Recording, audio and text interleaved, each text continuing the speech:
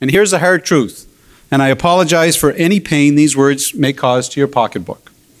If you live in BC and you are a driver, you pay the highest auto insurance premiums in Canada.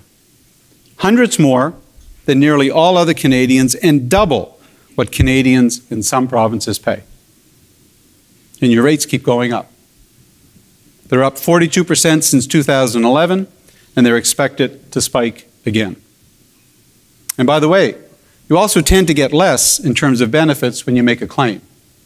Higher prices, fewer benefits, it's a lose-lose.